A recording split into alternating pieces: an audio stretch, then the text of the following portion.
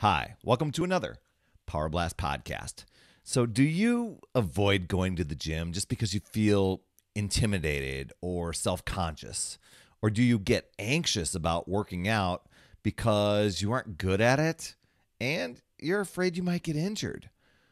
Or do you find yourself just having no fun exercising and afraid that you won't stick with it? So, why even bother trying? Well, in today's episode, I'm going to give you some tips to help you overcome your workout fears. Stay tuned. Hey there, my friend Perry Tinsley here, creator of the Power Blast podcast, The Power of Possibility, Passion, and Purpose. And I want to thank you so much for tuning in. In this episode, you're going to learn ways to overcome your workout fears, especially if they've been holding you back from getting healthy and getting in shape. And a lot of times, we have fears that we really don't even realize are fears, but something's holding us back. Before I dig in, I just want to thank you for tuning in, whether this is your first time coming on the Power Blast podcast or you're a regular listener. Thank you for being here. And if you are a listener and you're in your podcast app, please drop in and leave an honest rating and review.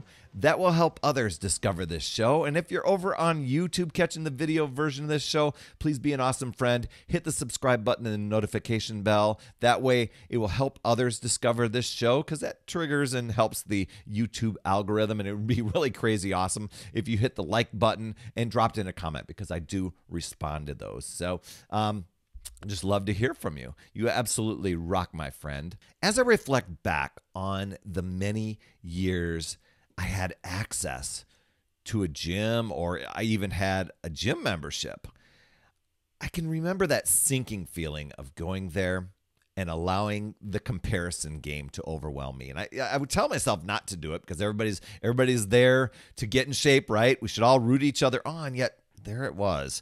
And of course, not wanting to look stupid doing an exercise and thinking that I had it all together, I kind of just meander around the gym.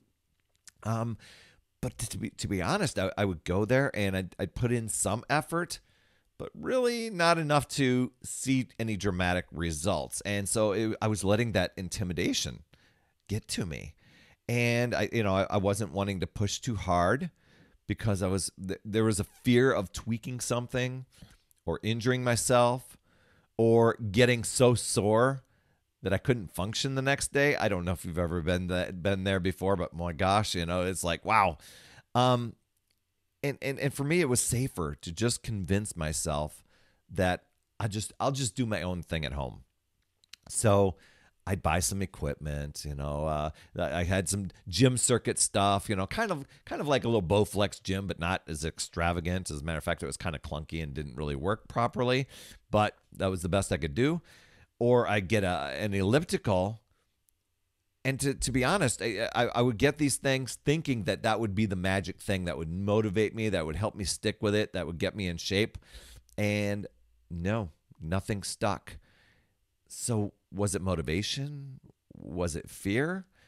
Now, I do know I was afraid of failing, and I avoided failure by just not trying in the first place. And boom, problem solved, right? But once I found exercises that I could enjoy, workouts that I could stay consistent with, I started to see results, and my confidence built. And it built my abilities, it built my mindset, and I felt like I could easily and more confidently go to a gym as if I belonged there. Isn't that silly? I mean, we all belong there, right? Isn't that what a gym's for?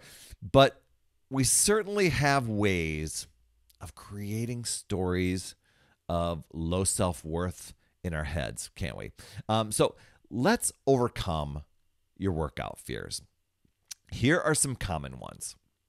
One common one is the fear of injury. I talk to a lot of people about this one. And the solution with that, a lot of times we have this old mindset of the good old days, back in the day when I was in shape and I was in college and I was doing all these sports, whatever. But literally, if fear of injury is a thing, maybe you were injured in the past and you just don't want to risk re-injury, start with less intense workouts. And I know sometimes you need to be humbled with that. You need to humble yourself. And it's easy to think, back in those good old days, and I should be up to that point and be up to doing it. But if it's the fear of hurting yourself or injuring yourself that's holding you back, look for something that's beginner level. And no shame in starting anything at beginner level. It helps you get consistent. It helps you build confidence. Avoiding workouts or classes that maybe are labeled intermediate or advanced or something that has high intensity or boot camp or extreme on the title, that will help you out. Okay. And be sure that, another thing with your equipment stuff, you make sure you're using good form. Make sure that your equipment is safe. Make sure that you're using the right fitness shoes to support your joints. And also, and this is something I used to cut corners on and skip, but properly warm up and cool, do the cool down after each workout. So a great starting point, for some people is just to get a great walking program or beginner yoga program, something that can get you going, get you consistent, get you moving, and get you some small wins.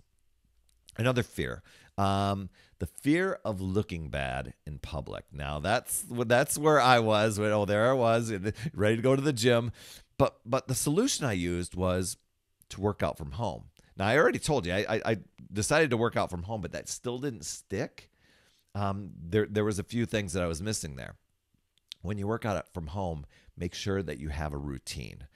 Follow a trainer using streaming workouts. We've got YouTube. We've got Beachbody On Demand. There's Les Mills Peloton stuff, OpenFit, lots of different options, right?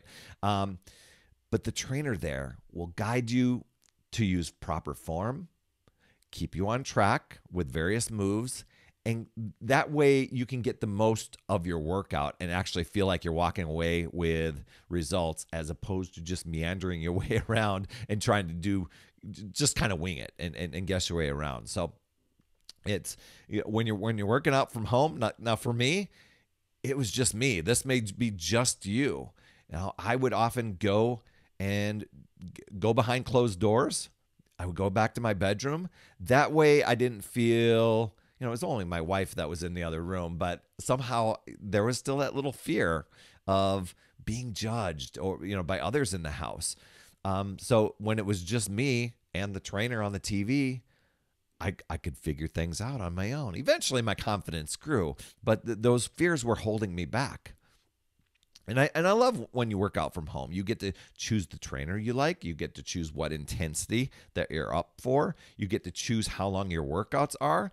And you can even choose live classes to stream right into your house.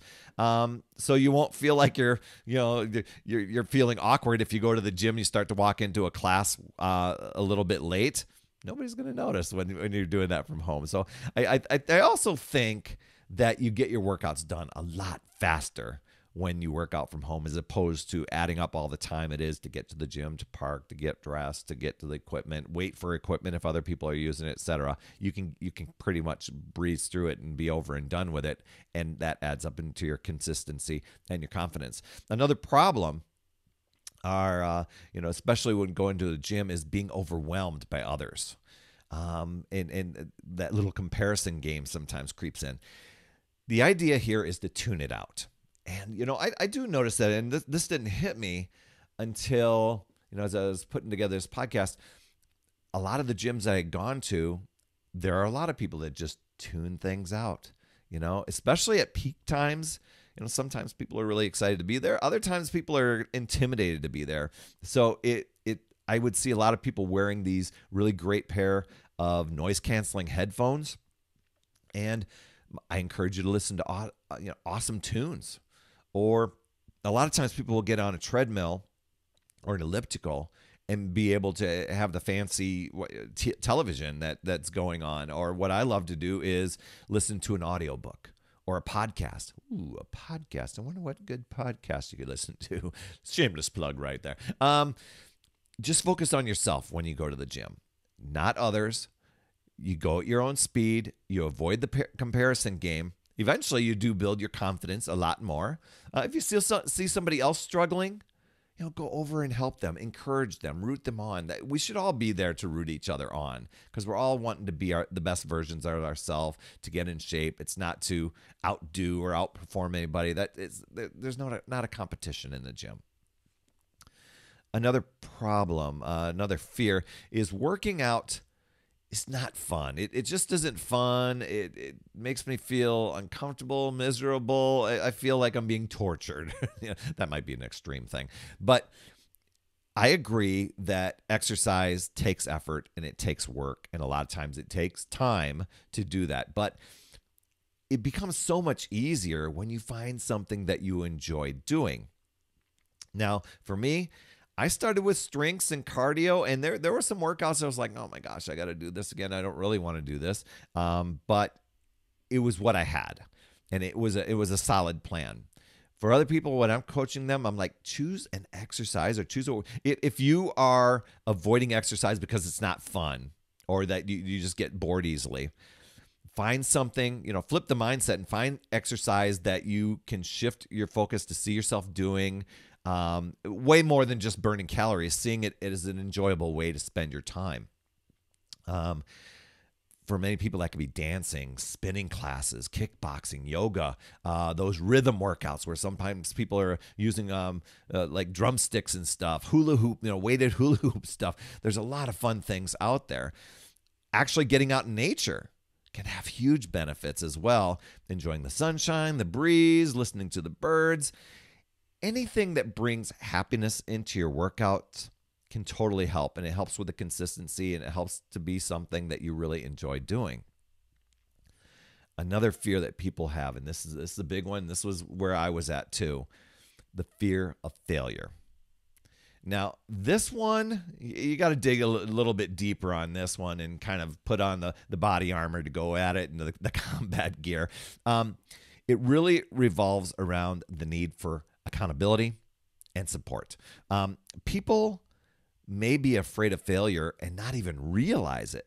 And that's where I was for the longest time, was I didn't realize I was afraid of failing.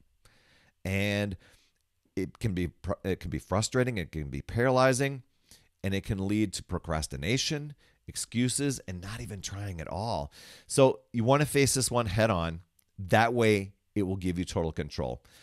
Writing out your fitness goals of what you want to accomplish, not just thinking them. I'm going to share some things with you, and I don't know how many people I coach that they just let it spin in their brain and they don't actually get it down. Writing out your fitness goals, writing out a super strong why you want to achieve those fitness goals. And I'm going to challenge you. It's way more than, I just want to lose some weight and get in shape. There's a deep, deep, deep reason why you want to get in shape and what it will do for your life. Then follow a plan. Don't just wing it. Like I said before, tell others about the plan so they can support you and hold you accountable, and find supportive people. If you know it's going to be somebody that's not going to support you and belittle you and put you down, find a different person, find a different group of people, right? So that will help build your confidence. Get a workout buddy to help you stay on track. And think of, flip the mindset. Think of failing as a process of learning and growing. You're always striving to have a growth mindset, not this fixed mindset, right? So choose to allow failing to be your gateway to getting better and learning and feeling better. And if things don't go as planned, which that happens, big deal. Surround yourself with supportive people who encourage you and will work with you in a positive way. Last fear that I want to address here is it's very possible that maybe it's just anxiety, and anxiety, or you're anxious about exercise in general. Then perhaps you'll want to choose a fitness routine that's more like a mind-body routine. Think like Tai Chi, yoga, Pilates, something like that. Something that helps the mind and the body relax and connect. Deep breathing exercises and de-stressing activities, those can really work wonders to calm your mind. I really like that. Just know through all of this, all the different fears. Maybe you have some, maybe it's just one, or maybe it's all of them. But just know that you've got this. You've got choices. It's not an all or nothing game. It's a failing forward game. And you can take total control of that. You can take total charge of any fear that's standing in your way. Just set small, smart goals to help you build your confidence and build the consistency. It's more important to build the habit first than it is to see the results. And I know we always want the results fast, like yesterday, right? But consistency is going to be your friend. It's challenging yourself. It's continuing to move forward, because those small wins begin to add up more and more. So I'd love to hear your top takeaway from today.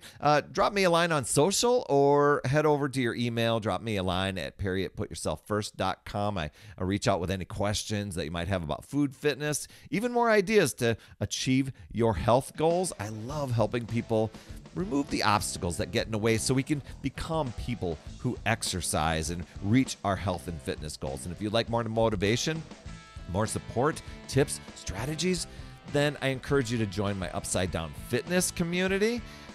We're a fun group of people striving to make healthier habits in this awesome chapter of life. And we flip the fitness industry upside down because we really focus on the inner, the mindset stuff that often gets in the way of us continuing on with getting the results from the workouts that we're wanting to do. I do 52 weeks of free coaching in that group. I promise you'll absolutely love it. You can get all the details by heading over to upsidedownfit.com. That's all I have for this week. Thanks so much for tuning in. I appreciate you so much.